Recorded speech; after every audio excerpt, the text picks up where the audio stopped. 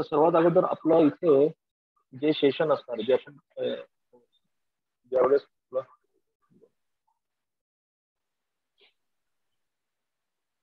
Umeshji welcome.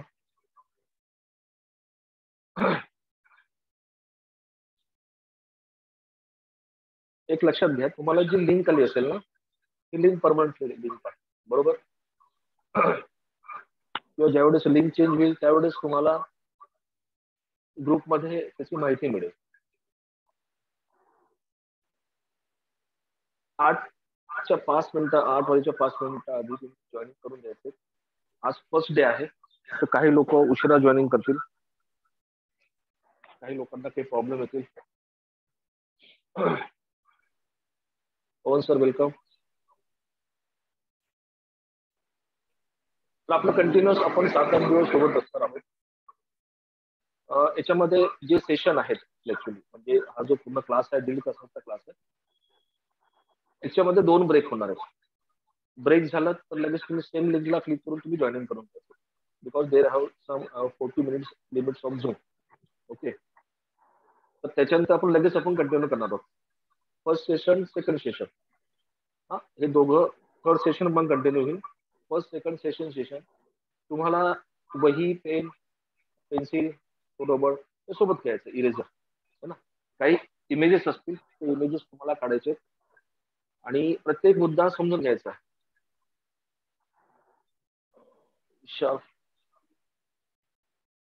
विशालजी welcome.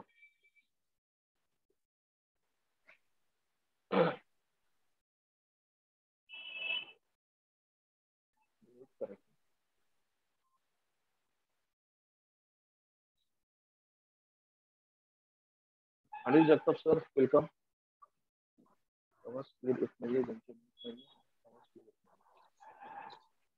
ठीक आहे, ज्यांचे म्यूट नाही त्यांनी म्यूट करायचं. माझा आवाज क्लिअर येत नसेल तर मला चॅट बॉक्स मध्ये लिहायचं. झोपे सर आवाज क्लिअर येतो आता?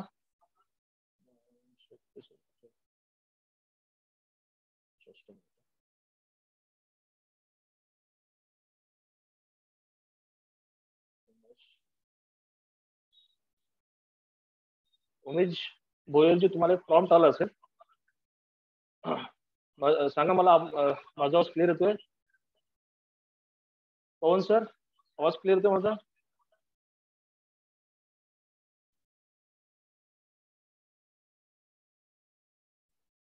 हा सर येत आहे.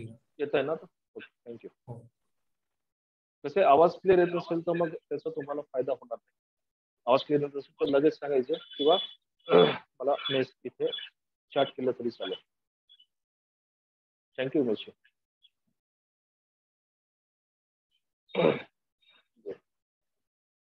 तर जसंच मी तुम्हाला सांगेल की आता इथे बंद होईल आणि लगेच त्या लिंकला क्लिक करून परत जॉईनिंग करायचं. तुम्ही परत त्याच्यामध्ये 5 मिनिटांमध्ये जॉईनिंग करून घ्यायचं. सेकंड सेशनला आपल्याला सुरू होईल. सेकंड सेशन पण सेम असेल आणि थर्ड सेशन जे असेल ते क्वेश्चन आन्सर असेल.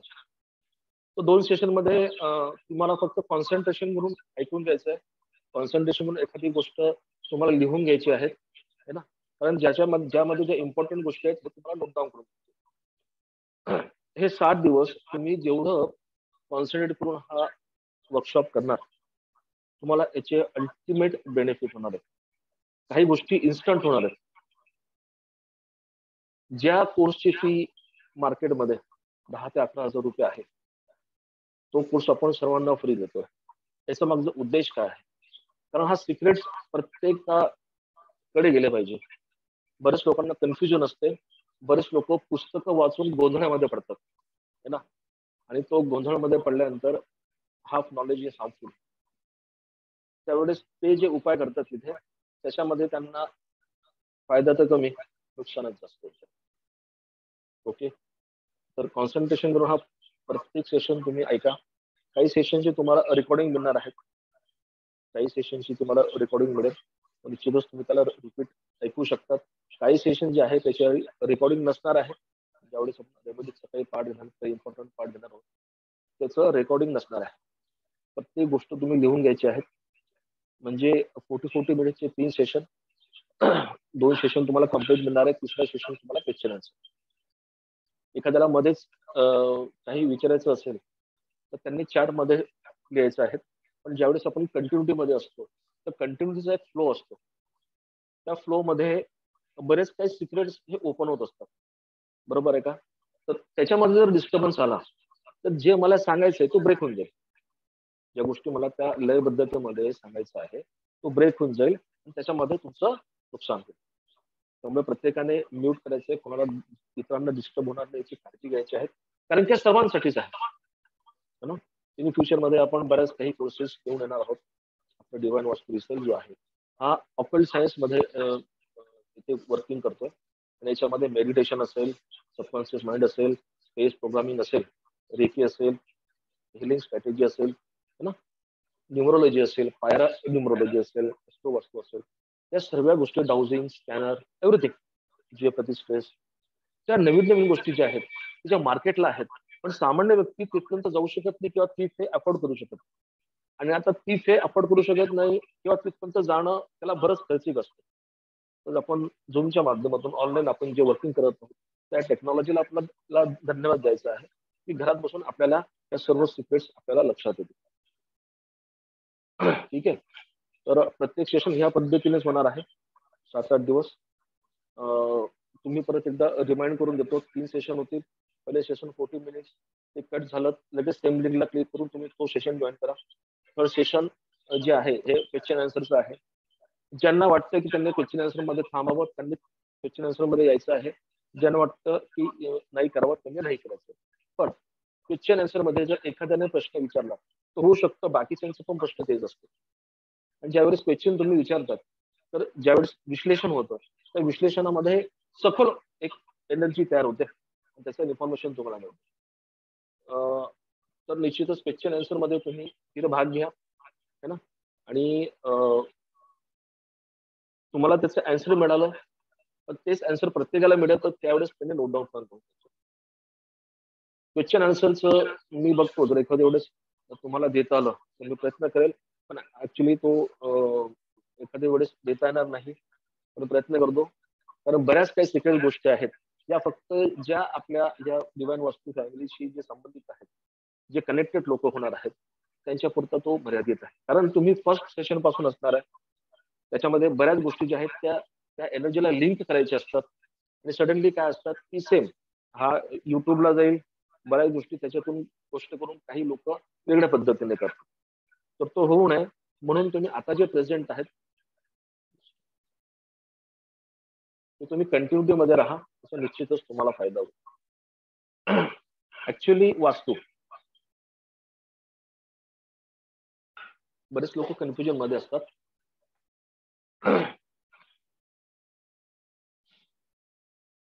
वास्तू म्हटल्यावर त्यांना साधारणतः एक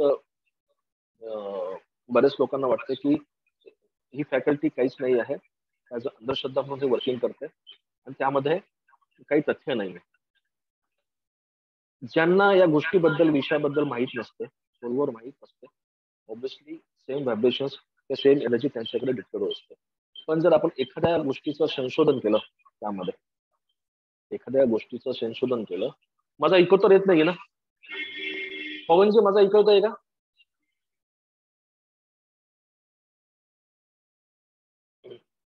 ओके.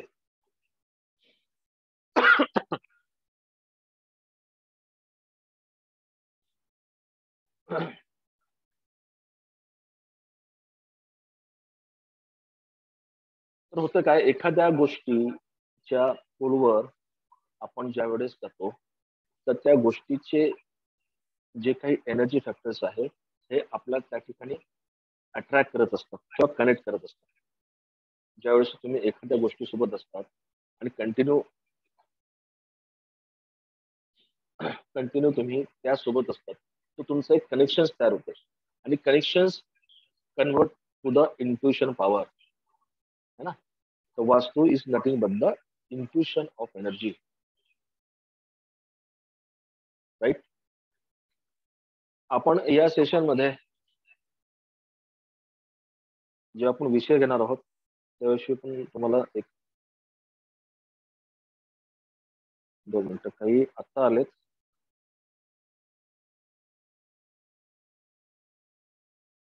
तर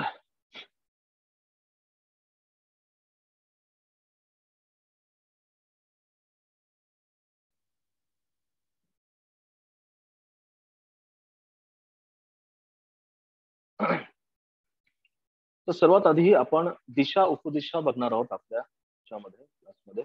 बऱ्याच लोकांना दिशा कळत नाही, दिशामध्ये कन्फ्युजन होतंय. प्रॉपरली एखाद्या व्यक्ती आपलं घर जे आहे हे कुठलं फेसिंगला आहे, कुठलं फेसिंगला आहे, कोणी उत्तर फेसिंग म्हणते, कोणी दक्षिण फेसिंग म्हणते, दरवाजा तिथेच असतो, फक्त त्यांचा दृष्टिकोन हा प्रॉपरली वे मध्ये काम करत असतो आणि त्यावेळेस मग सर्व गणित हे चुकतात. तर आपण दिशा प्रॉपरली, आपला जो बेस आहे ना संपूर्ण वास्तूचा, हे दिशाच आहे. तर दिशा एकदा तुम्हाला कळाल्यात, then second he the compass formula. दिशांमध्ये उपदिशा आहेत, त्याचे कॅरेक्टरिस्टिक आहेत, ठीक आहे. Then the compass formula. Compass formula degree mapping जे आहे ना, ते डिग्री मॅपिंग तुम्ही घरी बसून कशा पद्धतीने करू शकता, राईट. तर डिग्री डिग्री मॅपिंगचा फॉर्म्युला तुम्हाला या ठिकाणी मिळणार आहे. आता सर्वात महत्वाचं असतं की घराचं ब्रह्मस्थान, centre, that is the नाभी of the house, वास्तू, हे फार इम्पॉर्टंट काम करत असतं. एक लक्षात घ्या, मनुष्य प्राणी ज्यावेळेस जन्माला येतो, तिथे आपण नाभीशी जोडल्या गेलेलो असतो आपल्या आईसोबत. That is the purely connection to the mother earth. Same connection आपल्या या ब्रह्मांडामध्ये सुद्धा असतं. And our नाभी is our centre. म्हणजे नाभीपासून जर तुम्ही हाईट मोजली दोघीकडे, दॅट इज द सेम येणार आहे. आणि जो पिनॅकल रेशो आहे 1.6, व ते ह्याच फॉर्म्युलावर किंवा याच गोष्टीवर आधारित आहे. त्याचं विश्लेषण पुढे आपण करूयाच. तर घराचं ब्रह्मस्थान हा फार इम्पॉर्टंट आहे. बऱ्याच वेळेस तुम्ही ऐकलं असेल की आयुर्वेदामध्ये नाभी उपाय सुद्धा आहेत, नाभी उपाय सुद्धा आहेत.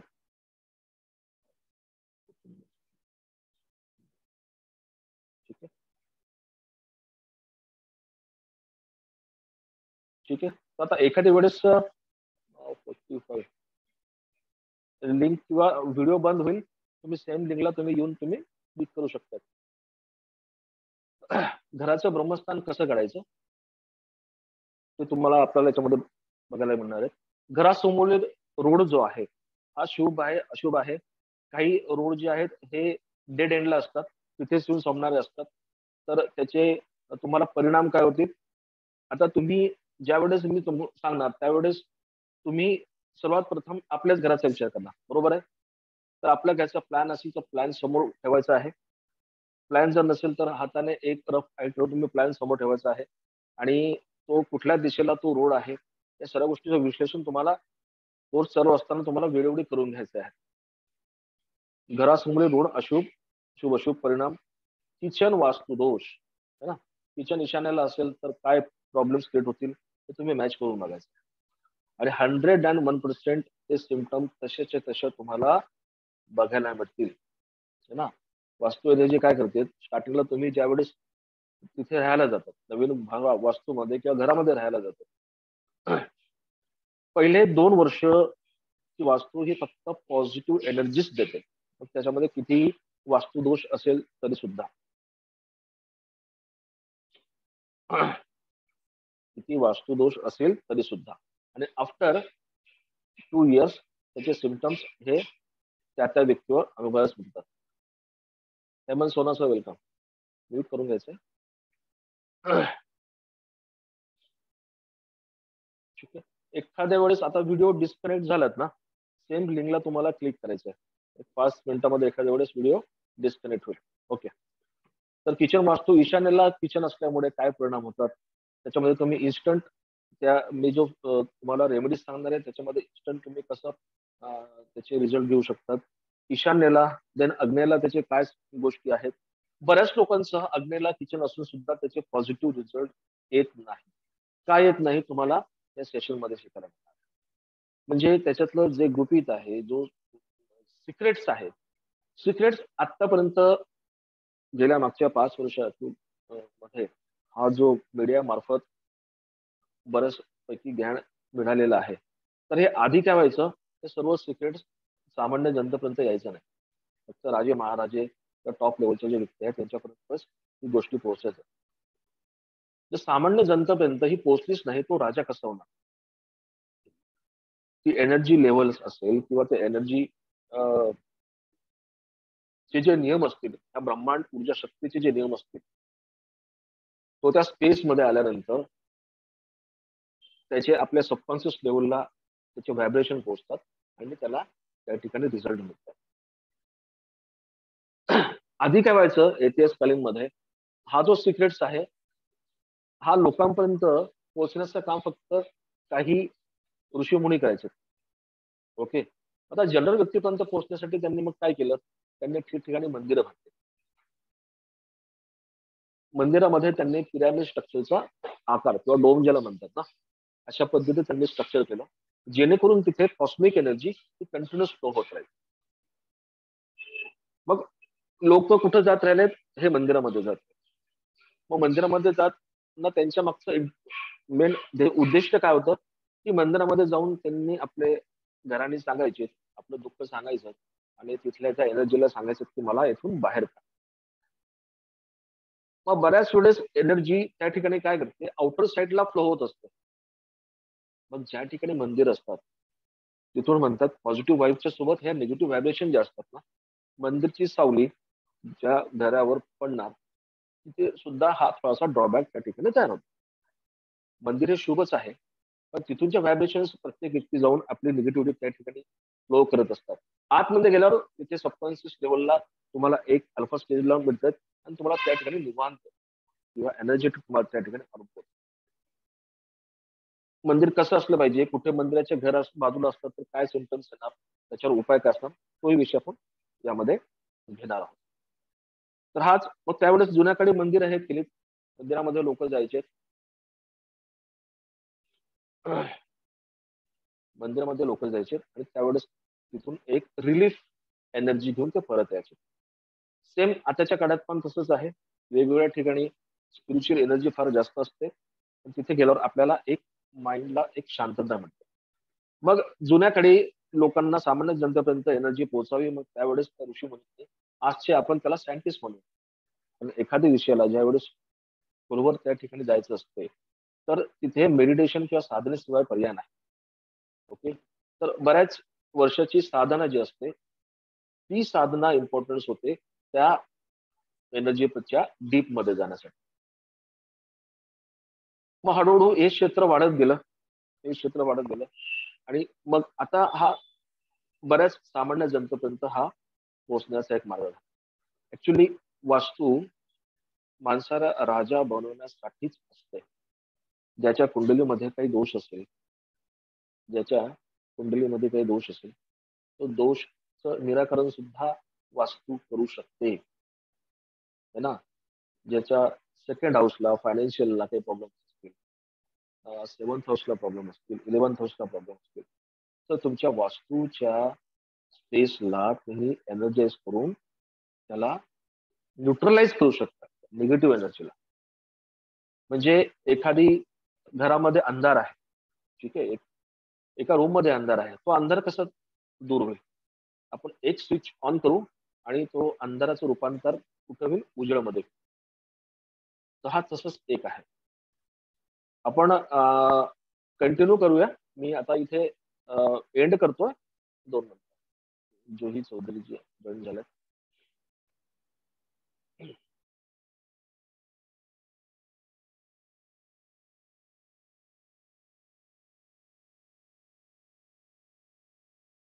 Juhi ma'am welcome. आता आपण सेशन एखाद्या वेळेस बंद होईल, तुम्ही सेम लिंकला क्लिक करून तुम्ही जॉईनिंग करायचं. ओके.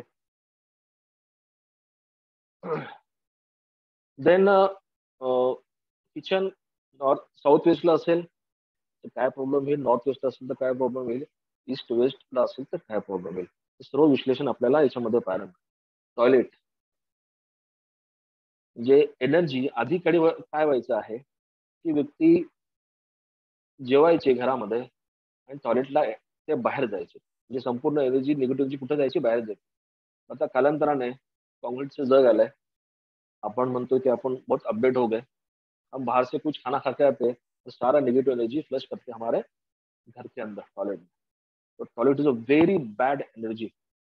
तर प्रॉपर झोन मध्येच असेल तर तो त्याचे सिम्पटम्स किंवा रिझल्ट देणार नाही. पण तो एखादी पॉझिटिव्ह झोन मध्ये असेल, तो त्या 1.25 डिग्री किंवा 3 डिग्री मध्ये जरी सुद्धा त्याचा प्लेसमेंट असेल, तरी त्याचे भयानक परिणाम हे अनुभवायला मिळतात, पाहायला मिळतात. तर त्याला इन्स्टंट त्याला ब्लॉक कसं करता येईल ते आपल्याला ह्या सेशनच्या माध्यमातून बघायला मिळणार आहे. बेडरूम्स, बऱ्याच वेळेस बेडरूम्स जे असते, bedroom is a very important part in your life. कारण बेडरूम काय असते, वास्तू घर काय असते,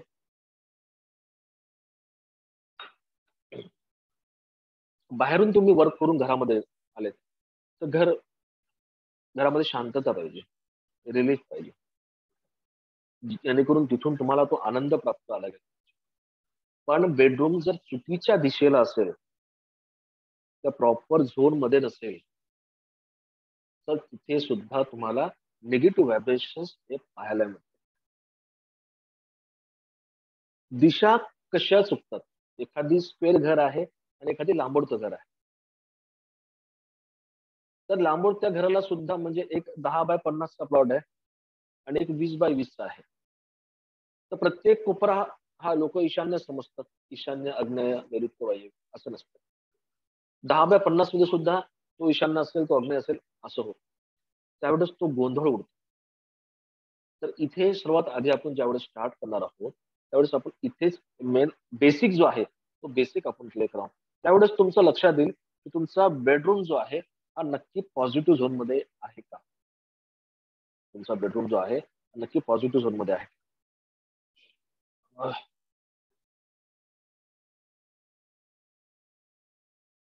okay.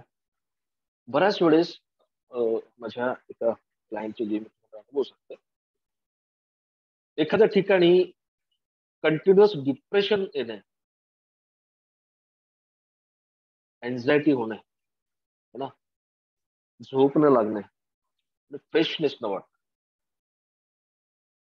That is the negative symptoms of your bedroom. Proper zone मध्ये असेल तर वेल अँड गुड. आता बऱ्याच ठिकाणी प्रॉपर झोन मध्ये असून सुद्धा तिथे एनर्जी का फ्लो होत नाही, त्याचे सिक्रेट्स तुम्हाला त्याच्यामध्ये मिळणार आहे. ते सर्व बॅलन्स आहे, म्हणजे अशाही गोष्टी येतात की सर्व बॅलन्स आहे तरी सुद्धा मला त्या ठिकाणी डिप्रेशन होतंय, एन्झायटी होते. आणि अशा वेळेस ज्यावेळेस ही एनर्जी वाढते, त्यावेळेस घरामध्ये नाना प्रकारचे आजार व्हायला लागतात. मग आपण त्या ठिकाणी दवाखाना भरत असतो, पण एनर्जीला बॅलन्स त्या ठिकाणी केलं तर प्रॉपर वे मध्ये तुम्ही ट्रीटमेंटच घ्या. पण तिथे असं होईल जे ट्रीटमेंट तुम्ही घेणार आहात ते सुद्धा हळूहळू तुम्हाला बॅलन्स होईल, तुमच्या शरीराला सुद्धा पोषक. तर दिस is a beyond I sites, म्हणजे एक दिसतंय, डोळ्यांना दिसतंय की यार याचं झोन तर पर्टिक्युलर बरोबर आहे, छान आहे, माझं डिस्टर्बन्स कुठे आहे. तर तो ऍडव्हान्स पार्ट आहे, पण त्याचा एक थोडं मी तुम्हाला सांगेलच त्याच्यामध्ये. तो थोडा ऍडव्हान्स पार्ट आहे. तिथे एनर्जी फील्ड मध्ये जिओपॅथिक स्ट्रेस असतात, बरोबर आहे. जिओपॅथिक स्ट्रेस त्या पद्धतीने भयंकर काम करत असतात. म्हणजे तो घराचा तुमचा बेडरूम असेल किंवा तुम्ही ज्या ठिकाणी बसतात तो ऑफिस असेल, ऑफिसमध्ये जिथे तुम्ही वर्किंग करता त्या ठिकाणी जर जिओपॅथिक स्ट्रेस असेल तर तुमची सतत चिडचिड होणार आहे, सतत चिडचिड होणार आहे, बरोबर. बऱ्याच बँकांमध्ये ह्या गोष्टी होतात की बऱ्याच वेळेस असं होतं की एखाद्या व्यक्तीकडे बरंच रिस्पॉन्सिबिलिटी असून सुद्धा ते एकदम सायलेंटली त्या ठिकाणी बिहेव करतात. बऱ्याच ठिकाणी लोक चिडचिड जास्त करतात, तुम्हाला पाहायला हायपर असतात बऱ्याच वेळेस. आणि जर त्यांच्या त्या ठिकाणी पर्टिक्युलर त्या झोन मध्ये जर जिओपॅथिक स्ट्रेस नसेल किंवा तिथे एनर्जी न्यूट्रलाइज असेल, तर त्यांचा जो ओरा असतो ना, त्या ओऱ्यानेच त्यांचे काम होतात आणि समोरच्याही खुशीने त्यांच्याकडनं काम करून. तर आपला ओरा हा अजून ऍडव्हान्स पार्ट आहे, ते आपल्या याच्यामध्ये ओरा कसा इथे बूस्ट होणार आहे. That is the part of occult science and how to build our aura. Sorry, तो आपला ओरा जो आहे हा कशा पद्धतीने तुम्ही बिल्टअप करू शकतात, वाढवू शकतात. हे जे संत मुली असतात ना, जे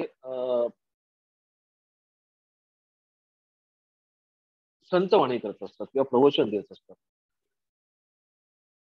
तर तुमच्यात जर लक्षात येईल तर साधारणतः त्यांचा जो परिसर असतो, तर त्यांचा जो ऑरा असतो, जी एनर्जी असते, ती काही किलोमीटर पर्यंत ही फ्लो होत असते. बरोबर आहे का? सर्वात इम्पॉर्टंट याच्यामध्ये काय आहे? Energy coming from inside out, that is the better. Inside out म्हणजे काही साधनेच्या माध्यमातून, काही मेडिटेशनच्या माध्यमातून, ध्यानच्या माध्यमातून, त्या सूत्राच्या माध्यमातून तुम्ही एनर्जी जी तुम्ही क्रिएट करत असतात त्याचे उत्तम रिझल्ट हे आउटसाइड फ्रिक्वेन्सी मध्ये जात असतात. That is the advance part. ते नाव समजलं. मग बऱ्याच वेळेस काय आपण दैनंदिन जीवनामध्ये असताना आपल्याला त्या गोष्टी किंवा ज्या मेडिटेशन असेल हे करणं होत नाही, एखादी साधना असेल हे करणं होत. मग अशा वेळेस काय होतंय की बाहेरचा स्पेस जो असतो, आपलं घर म्हणजे काय, नथिंग बट द स्पेस, ऊर्जा तयार करायची. वास्तू म्हणजे काय, तुम्ही एक क्रिस्टल क्लिअर त्या ठिकाणी तुम्ही एक माइंड अप करून घ्या, ओढ लिहून घ्या की वास्तू इज अ एनर्जी. वास्तू इज अ एनर्जी. आता एनर्जीचे काही रूल्स आहेत. जसं आपण गाडी चालवताना त्याचे पण काही रूल्स आहेत. आपण डाव्या बाजूने गाडी चालवायची की उजव्या बाजूने गाडी चालवायची, असे रूल्स करून ठेवलेत. तर तेच कॉस्मिक रूल, ते रूल्स तुम्हाला समजून घ्यायचे आहेत. नुसतं अग्नेला किचन असल्यावर काही होत नाही, त्याला बेडरूम असल्यावर काहीही होत नाही, राईट. तर तिच्या पर्टिक्युलर डीप मध्ये तुम्हाला त्या ठिकाणी रूल्स समजून घ्यायचे आहेत. एक क्लायंटचं मी तुम्हाला सांगणार होतो की पती पत्नीमध्ये सतत भांडणं व्हायची, right. Newly couple married married couple होते. 3 महिन्यानंतरच त्यांच्यात ती भांडणं सुरू झाली. त्यावेळेस त्यांनी मला बोलवलंय. मी ज्यावेळेस बघितलं की त्यांचा एक 100% निगेटिव्ह झोन मध्ये त्यांचा बेडरूम आहे आणि त्याचे जे 5 एलिमेंट बॅलन्सिंग आहे हा कम्प्लिटली अपोजिट. तो डिस्ट्रॅक्ट करतोय त्यांच्या सबकॉन्शियसला, जिथे लव. सर आवाज, माझा आवाज येत नाही का? वैभव, वैभव सर तुम्हाला एक हे येते, एक प्रॉम्प्ट येईल, त्याला क्लिक करा. चेतन जी, एक प्रॉम्प्ट येईल, तुम्हाला अनम्यूट करा. माझा आवाज येत नाहीये की आवाज येतोय माझा? आता इथे विशाल सरांनी सर आवाज येत नाही असं म्हटलंय. विशाल सर तुम्हाला अनम्यूट करतो, आवाज येतो का फक्त मला सांगा. तुम्हाला एक प्रॉम्प्ट आला असेल त्याच्यावर क्लिक करा.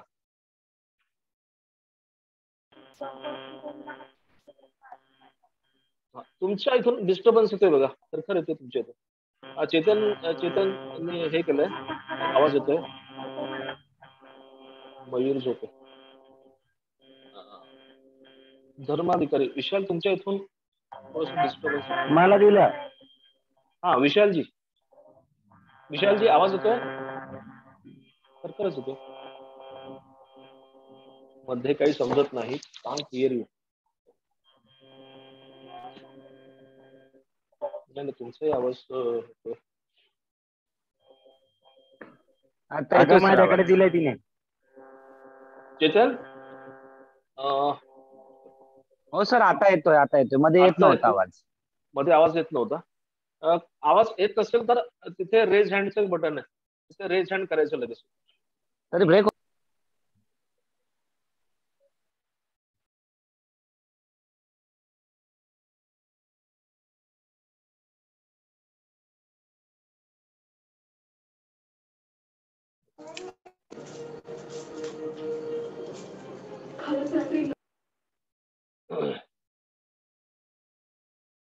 ओके.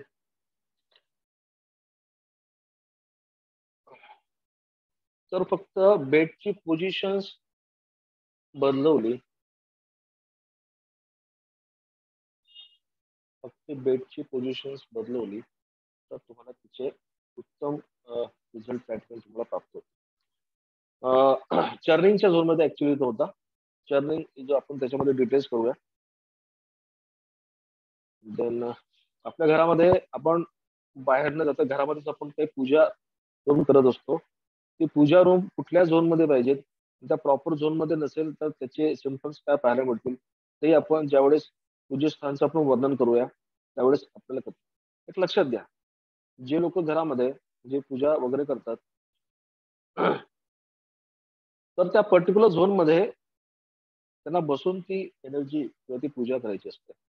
तो झोनच जर निगेटिव्ह याच्यामध्ये असेल, इन शॉर्ट जर तो साऊथ वेस्टला असेल तर साऊथ वेस्टला त्या ठिकाणी निगेटिव्ह एनर्जी भयंकर असते. आणि साऊथ वेस्टला जर इन शॉर्ट बोलायचं झालं, सांगायचं झालं तर हा जो साऊथ वेस्ट असतो इथे सोप्या भाषेमध्ये म्हणायचं झालं तर राक्षसी एनर्जी, इव्हिल एनर्जी, दोन एनर्जी असतात, evil energy and God energy. God is a bless energy, right? God is a bless energy and evil is a dead energy. तर बऱ्याच वेळेस त्या साऊथ वेस्टला त्या ठिकाणी मंदिर होऊन जाते आणि मग त्याची चुकीच्या ज्या गोष्टी आहेत त्या आपल्यासोबत त्या घडतात. तर मंदिर इज असो important point in your life. बरेच लोक काय करतात, घर एकदम मोठं बांधतात, छोटस कोपऱ्यामध्ये कुठंतरी ते सर्व देवता किंवा त्या एनर्जीला त्या ठिकाणी बंदिस्त करतात आणि त्याच्यावर नाना प्रकारचे वजन असतात किंवा त्या कपाटामध्येच कुठेतरी करून टाकतात. तर अशा वेळेसही हे करणं चुकीचं आहे. घरातली प्रत्येक गोष्ट ही आपल्याशीच संबंधित आहे. घरातली प्रत्येक गोष्ट ही आपल्याशीच संबंधित आहे. मग तिथे एखादी रंगसंगती चुकीची असेल, देवघर चुकीचं असेल, बेडरूम चुकीचं असेल, इव्हन आपले फोटो चुकीच्या दिशेमध्ये ठेवले असतील तरी सुद्धा त्या सेम एनर्जी वर्कला हे काम करते. सेम एनर्जी वर्कला हे काम उपदिशा, bedroom, Jinnah. Jinnah is also most important. जिना काय असतो बघा, जिना क्लॉकवाईज किंवा अँटी क्लॉकवाईज हा जिना असतो. सरळ सरळ हा जिना असतो आणि ज्यावेळेस तुम्ही टर्निंग करतात ना, म्हणजे तुम्ही वळतात घरामध्ये येण्यासाठी, मग तुम्ही लेफ्ट हँड साईडला वळतायत की राईट हँड साईडला वळतायत, त्याने हा क्लॉकवाईज अँटी क्लॉकवाईज हा विषय त्या ठिकाणी तयार होतो. आणि जस्ट लाईक अ स्क्रू, म्हणजे एखादी स्क्रू तुम्ही त्याला ट्विस्ट करतात किंवा हे करतात, पॅक करतात, तर तो क्लॉकवाईज केल्यावर तो स्क्रू काय करतो, तो फिट होतो आणि अँटी क्लॉकवाईज केल्यावर तो स्क्रू काय होतो, तो लूज होतो. लोकांचं एकच भ्रम आहे, घड्याळाच्या दिशेने जिना पाहिजे, बस एकच. म्हणजे ते वास्तू 2-3 गोष्टी माहिती असतात. बऱ्याच वेळेस असं होतं की त्या काही ठिकाणी क्लॉकवाईज स्टेअरकेस सुद्धा प्रॉब्लेम देऊ शकते आणि ती भयंकर प्रॉब्लेम देऊ शकते. तर हा भ्रम जो आहे ना, हा तुम्ही जे काही पुस्तकी ज्ञान असेल ना, हा भ्रम, ही गोष्ट तुम्हाला या ठिकाणी बघायला मिळेल की how to rectify the energy. तर जिना सुद्धा एक एनर्जी ऑफ फ्लो त्या ठिकाणी तयार करत असतो. पूजा झाल्यात आणि घरातील कट्स काही आर्किटेक्चर नुसार आपलं घर सुंदर दिसावं यासाठी बरेच लोक आपल्या घरामध्ये झिगझॅग मोशन मध्ये बनवतात है ना. त्या ठिकाणी कट्स असतात असं एल शेप आकाराचा. म्हणजे एखाद्या युट्यूब मध्ये तिथे कट्सचं विश्लेषण मी केलेलंच आहे. तर इथे काय होतं, ज्या ती जी एनर्जी तिथे कट झाली तर तिथे मिसिंग एरिया झाला, म्हणजे त्या पार्टचा तो झोन हा कम्प्लिटली मिसिंग झाला. जो मिसिंग आहे तो देणार कसला, तो आहेच नाही तिथे, ती एनर्जी फील्ड आहेच नाही तिथे, तर त्याचं देण्याचं काही प्रश्नच नाही. तो मिसिंग असल्यामुळे ती एनर्जीच येणार.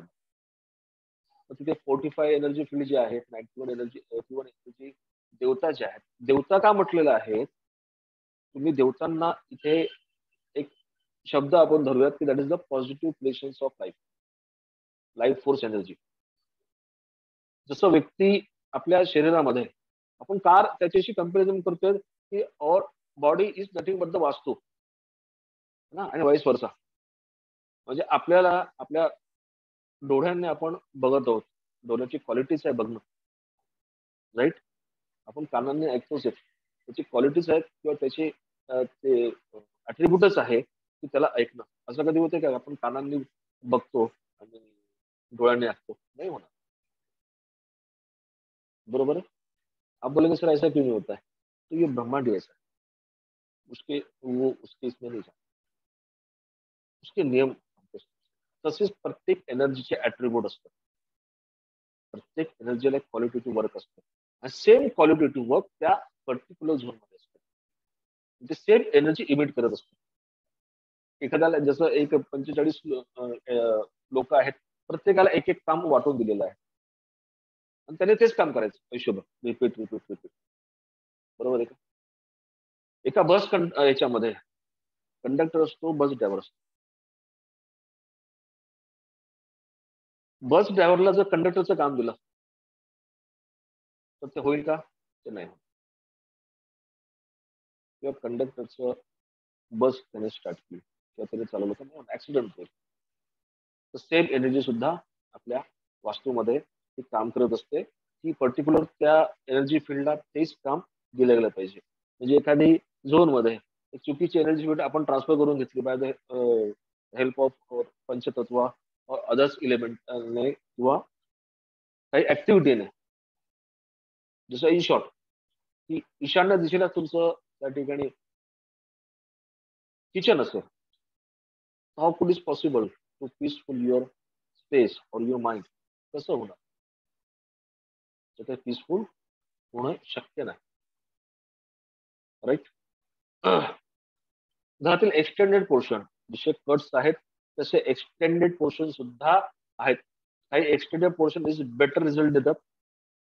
Extended portion north east north east इथं बेटर रिझल्ट, पण काही एक्सटेंडेड पोर्शन हे भयंकर रिझल्ट होतो. त्यावेळेस आपण त्या ठिकाणी त्याला त्या एनर्जीला कट करून त्याला ऍज अ 90 डिग्री मध्ये आपल्याला करता येऊ शकतं. बऱ्याच वेळेस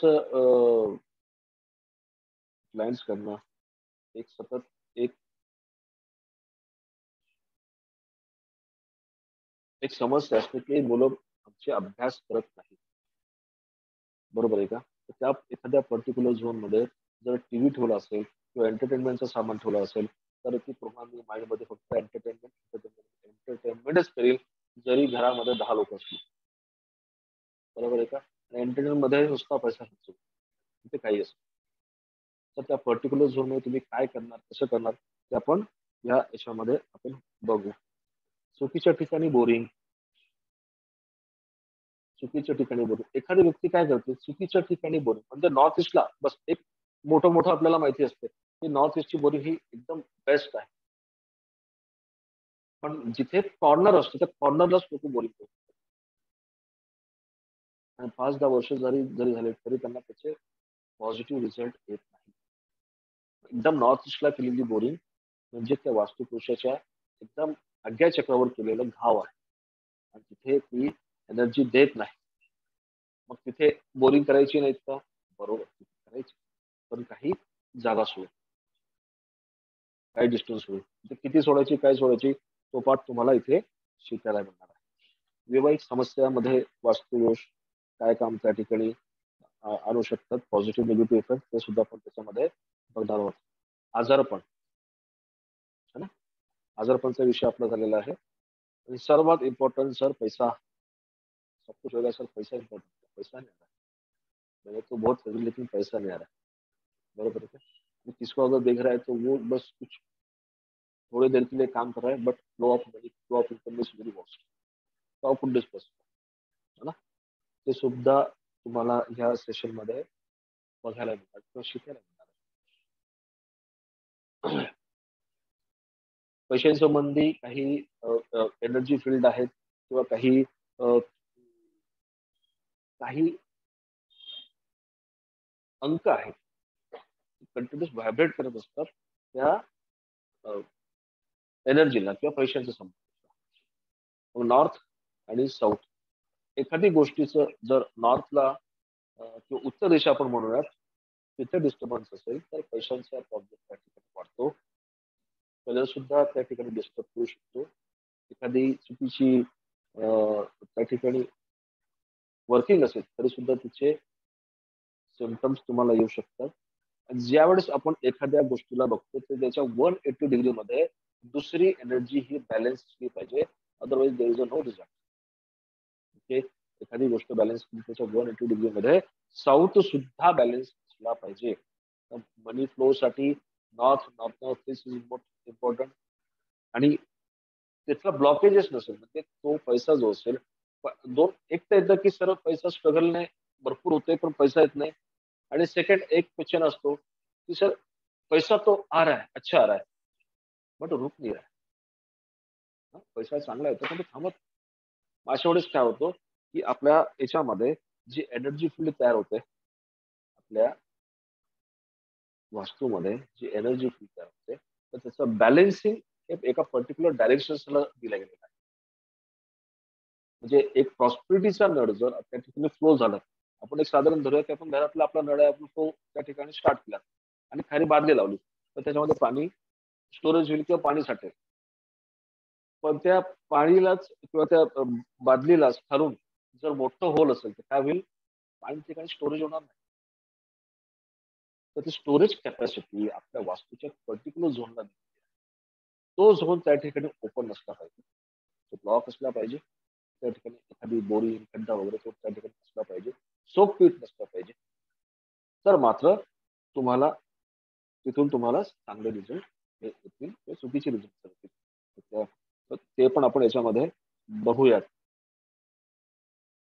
हे सर्वात महत्वाचं कर्म सिद्धांत ह्या ब्रह्मांडामध्ये सुद्धा सर्वात एकाच इम्पॉर्टंट जी गोष्ट है ती म्हणजे कर्म सिद्धांत. अपने कर्म को बैलेंस करना है वास्तु के द्वारा और खुद ही बैलेंस. कर्म सिद्धांत काय आहे, what is the spiritual law of life. जेणेकरून ती एनर्जी आपण ज्यावेळेस आपला जन्म झाल्यास फक्त देण्यासाठी ना आपण काय घेऊन आलो मला बघा. बऱ्याच वेळेस ह्या गोष्टी ज्यावेळेस सांगत राहायच्या हो ना आपण क्या लेके आए थे क्या लेके गाणं पण त्याच्यात. बट याचा मूड जो आहे ना हे लक्षात येत. तर ज्यावेळेस डीप मध्ये त्या वेळेस गेलो एक लक्षात येतं आपलं लाईफ काय आहे. आपण आईच्या गर्भामध्ये एक पिंड तर होतच ना, एक गोळा होतात आपण मासाचा गोळा होतो. त्यानंतर कालांतराने तो मासाचा गोळा जो आहे हा तिथे एक्सपांड होत गेला किंवा वाढत गेला. आणि त्या गोळाच्या बाहेर मग त्या ठिकाणी हात आले, चेहरा आला है ना, हात पाय संपूर्ण कुठे आले आउटर साईडला आले. ज्यावेळेस आपण जन्म घेतला कालांतराने आपण ते पुढे पुढे होत गेलो त्यावेळेस आपल्याला संपूर्ण एनर्जी किंवा आपण त्या जगाशी आपण एकरूप झालो. म्हणजेच काय आपण ब्रह्मांडाशी आपण त्या ठिकाणी काम करण्यासाठी आपण तयार झालो. आईच्या गर्भापासून तर मृत्यूपर्यंतचा जो प्रवास मग त्यालाच म्हणतात यथा पिंड है तथा ब्रह्मांड. तो पिंड में ही सारी एनर्जी है और राउंड में ही सारी एनर्जी.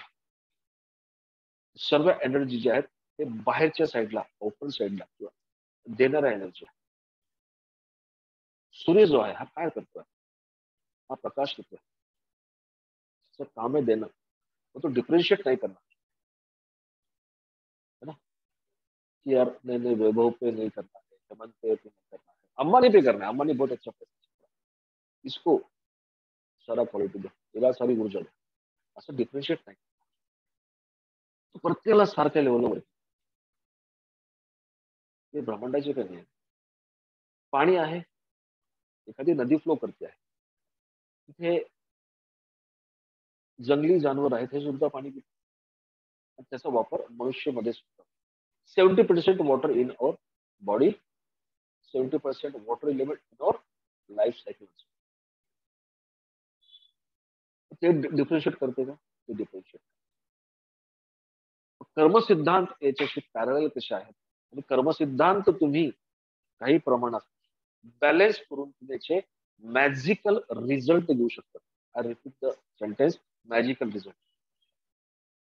एखाद्याने आपलं कुठलं काम केलं किंवा आपण ट्रॅव्हल करतोय बाय बसने, बाय ट्रेनने, बाय प्लेनने, तर आपण कधी त्या जो ड्रायव्हिंग करतो आहे, जसं आता स्टेरिंग आहे, तो आपल्याला सुखरूप पोहोचत आहे. कधी त्या व्यक्तीला आपण पर्सनली तर नाही, पण मला त्या मनात थँक्स म्हटलंय, आपण म्हणणार काय झालं, ये क्या बात बोलतो, त्याला धन्यवाद कशाला करायचं, तुम्हाला सुखरूप पोहोचवलं तर. कधी तिथपर्यंत जाण्याचा कधी विषय आलाच. दैनंदिन जीवनामध्ये बरेच लोक आपल्याला मदत करत असतात, मार्गदर्शन करत असतात. बरेच अशा कोणाच्या लाईफमध्ये चांगले मित्र असतात, तर त्यांना आपण कधी धन्यवाद असतो. अहो ते सोडा, आपल्या घरातल्या कुटुंबातील व्यक्तींना सुद्धा आपण धन्यवाद करत नाही. आपला इगो दुखवतो ना धन्यवाद कसं. आजपासून त्यांना ग्रॅटिट्यूड करा, थँक्स म्हणा. धर्माचा सिद्धांत तिथून तुम्हाला बॅलन्स करण्यासाठी पुढे घेऊन जातो. तर धर्म सिद्धांत काय आहे, तुमच्या शरीरामध्ये जे मल्टिपल कॉर्ड्स आहेत, त्या कॉर्ड्स चक्राच्या एनर्जीला कसे ऍक्युमुलेट करतात. ऍक्च्युली ऍडव्हान्स लेवलचा पार्ट आहे, पण आता जे सांगतो तुम्ही नोट डाऊन करून घ्यायचा आहे. हा एक एक जो पॉईंट आहे ना, हा एक एक पॉईंट एक एक पुस्तक लिहिलं जाऊ शकते, मोठे मोठे पॉईंट, एवढे स्ट्रॉंग पॉईंट. ओरली म्हणजे जनरली काय, तुम्हाला हा वास्तूचा पूर्ण कन्सेप्ट लक्षात आला, त्याच्यामागे हा एकच कारण म्हणा की भाग की तुम्हाला की वास्तू लक्षात आली पाहिजे. 7 चक्रास कनेक्टेड टू और वास्तू. मग मल्टिपल कॉर्ड्स आपल्या शरीरामध्ये असतात, हजारो शक्तिपुंज शरीरामध्ये असतात. त्यातले काही निगेटिव्ह असतात, काही पॉझिटिव्ह असतात. पण बऱ्याच वेळेस पॉझिटिव्ह कमी, निगेटिव्ह जास्त असतात. आणि त्या निगेटिव्ह वाईब जे आहेत, त्या थॉट जे आहेत, ते कुठेतरी आपल्या चक्राजला ब्लॉक करत असतात. आपले जे चक्रज असतात, मुलाधार चक्रापासून सहस्त्रार चक्र असतात, तर प्रत्येक चक्राला एक एनर्जी आहे, प्रत्येक चक्राला एक पर्टिक्युलर एक क्वालिटी आहे की तेच वर्किंग ते करणार. तो चक्र जर ब्लॉक झाला तर त्या पद्धतीची एनर्जी हे येणार नाही. मग कॉर्ड्स कसे रिमूव्ह करायचे, निगेटिव्ह कॉर्ड्स म्हणजे नेमकं काय आहे आणि कशा पद्धतीला कट करायचे, रिमूव्ह करायचे, हे आपल्याला याच्यामध्ये आपल्याला बघायला मिळतं. ओके. आयुष्यभर सुख स्वास्थ्यपूर्ण जीवन जगण्याचे मार्ग जो आहे तो कसा तुम्ही डिझाईन करायचा, तो तुम्हाला याच्या माध्यमातून तुम्हाला मिळणार आहे. तुम्हाला फक्त एक सुखकर मार्ग मी या ठिकाणी दाखवणार आहे, बरोबर आहे. आणि तुम्ही जे आज या एनर्जी सोबत कनेक्ट झालेला आहात, किंवा इथून तुमचं एखादी गोष्ट अतिशय चांगली होणार असेल, तर माय क्रेडिबिलिटी इज 0.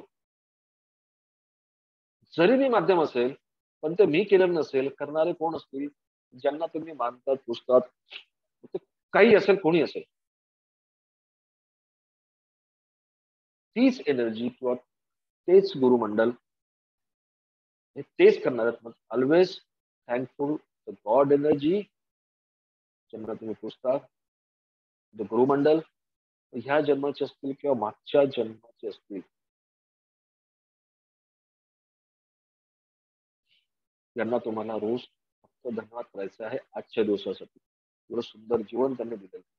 आपलं पूर्ण आयुष्य कंप्लेंट करण्यामध्ये की माझ्याकडे हे नाही, माझ्याकडे ते नाही, पैसा नाही, ही सुख नाही, पण जे आहे त्याच्यामध्ये सॅटिस्फॅक्शन. 50,000 कमारा फिर भी रो रहा है, 1 लाख कमारा फिर भी रो रहा है, कारण तो कम्पेअर करतो दुसऱ्यांशी. जे आहे त्याच्यामध्ये सॅटिस्फॅक्शन. 2 मिनिटं. हॅलो.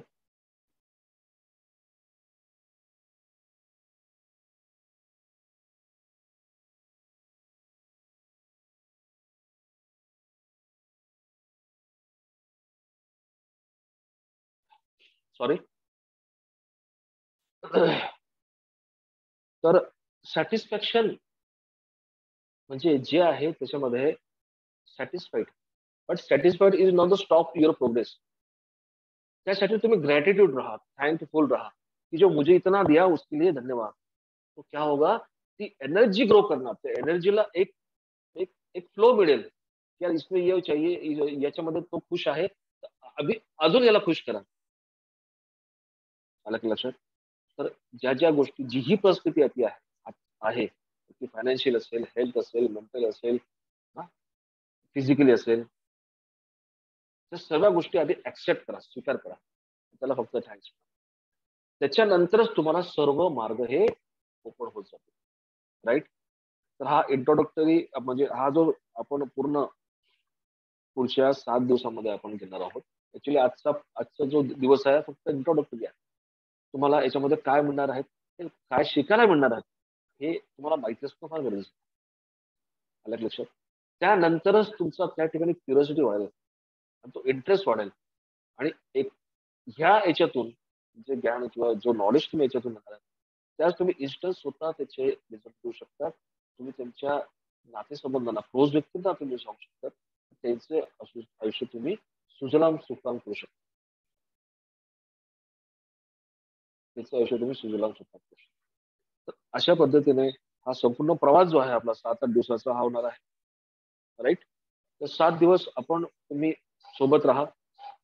बऱ्याच गोष्टी तुम्हाला याच्यामध्ये शिकायला मिळतील. त्याला नोट डाऊन करून घ्या. पुन्हा सांगतो, काही मी आपल्याला इमेजेस देईल, त्या इमेजेस पण तुम्हाला करायचे आहेत. 7 ते 8 दिवसामध्ये या संपूर्ण गोष्टी तुम्हाला आत्मसात करायच्या. आणि नॉट आत्मसात, नॉलेजला जर मोशनच नाही दिलं, ऍक्शनच नाही घेतली तर होईल का? एखादी स्पर्धेमध्ये आपण उतरलोच नाही तर जिंकणार कुठे? तर ही एक स्पर्धा आहे सुखला आकर्षित करण्यासाठी, स्वास्थ्याला आकर्षित करण्यासाठी, पैशाला आकर्षित करण्यासाठी. आणि बोलते ना की जिसका जितना वाचल वहां पर उसको सौगंध भाई, तो जितना करेगा उतना वो एनर्जी तेरे पास फ्लो होगी. तर त्याच्या प्रत्येकाचे कर्मसिद्धांत आले. कर्मसिद्धांत बॅलन्सचा पण एक पार्ट आपण याच्यामध्ये. जेवढा हा ब्रह्मांडाला तुम्ही मागणार तेवढा हा ब्रह्मांड तुम्हाला देण्यासाठी तयार आहे. फक्त आपली ती फ्रिक्वेन्सी, तो बँडविड्थ त्याला ट्यून करत नाहीये, एवढंच आहे. ओके. 91.1 FM ला चॅनलला सुंदर गाणे लागतात. 24 तास गाणे चालू असतात. 91.1 FM याच फ्रिक्वेन्सी, या बँडविड्थ. पण आयुष्यभर जर व्यक्ती 90 लावत असेल, 91 त्या ठिकाणी करत असेल, 91 जरी केलं तरी गाणे ऐकू येतील का? नाही. फ्रिक्वेन्सी 80 वर केली तरी गाणे ऐकू येतील का? नाही. ती फ्रिक्वेन्सी बँडविड्थ 91.1 FM लाच ती क्लॅरिटी होईल. 91 जरी केलं तरी आवाज खरखर खरखर त्या ठिकाणी. लक्षात घ्या, फार मोठा मुद्दा आहे.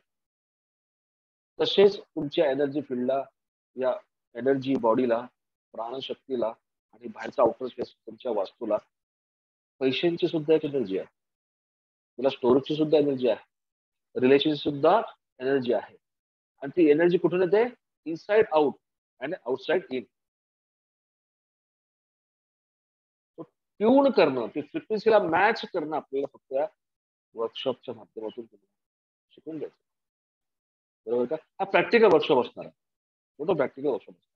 या दिशेला या गोष्टी एनर्जी केल्यावर तुम्हाला या पद्धतीचे सिम्पटम्स येतील, पॉझिटिव्ह और निगेटिव्ह. That's all. ही गोष्ट केल्यावर त्याला बॅलन्सिंग होईल. That's all. त्याच्यामध्ये deep, that is the part of advance, super advance level. ठीक आहे.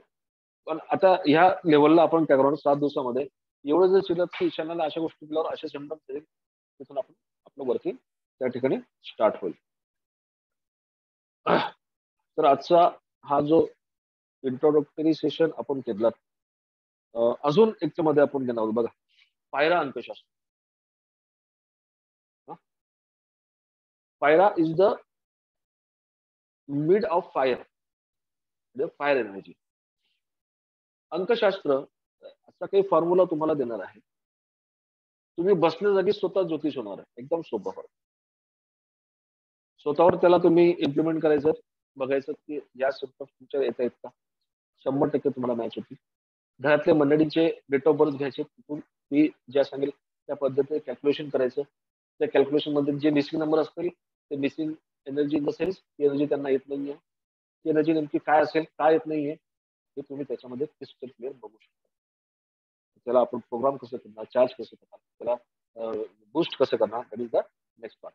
पण हा अंकशास्त्र सुद्धा तुम्हाला याच्यामध्ये शिकायला भरपूर आहे.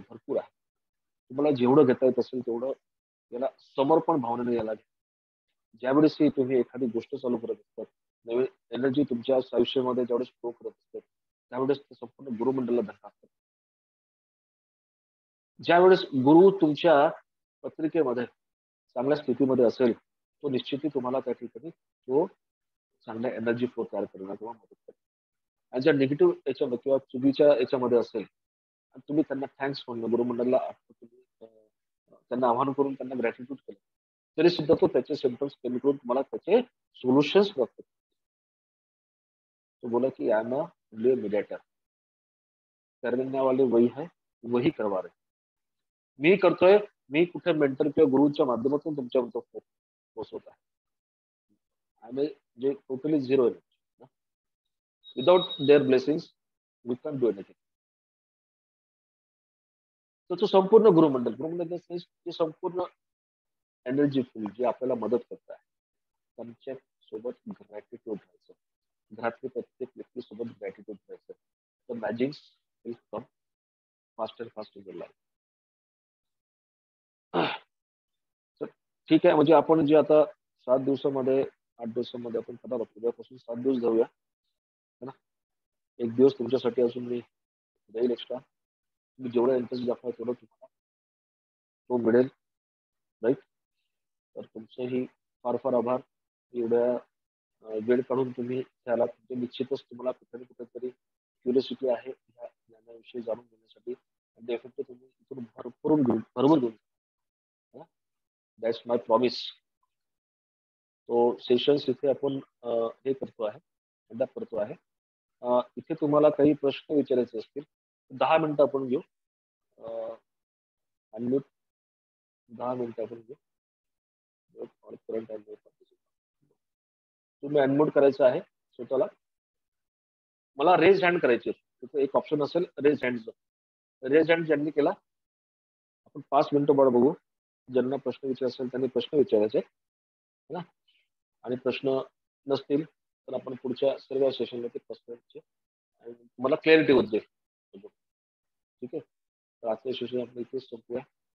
मला प्रश्न विचारायचे त्यांनी रेज हँड करायचं, किंवा मला मध्ये काही समजत नाही याचं रेकॉर्डिंग देईल मी तुम्हाला. म्हणजे एखादी वेळेस आता हा तुम्हाला समजलं नसेल तर रेकॉर्डिंग तुम्हाला मिळेल, तिथून तुम्हाला समजून घ्या, है ना. उद्या दिवसभर तुमच्याकडे आहे, तो दिवसभर तुम्ही इथे समजून घ्यायचं. ओके, चलो thank you very much once again. आपण इथे एंड करूया आणि उद्या लवकर, म्हणजे आजच्या आधी 5 मिनिटं आधी तुम्ही जॉईनिंग करा, म्हणजे आपल्याला व्यवस्थित इथे करता येईल. Okay, bye, thank you very much, good night.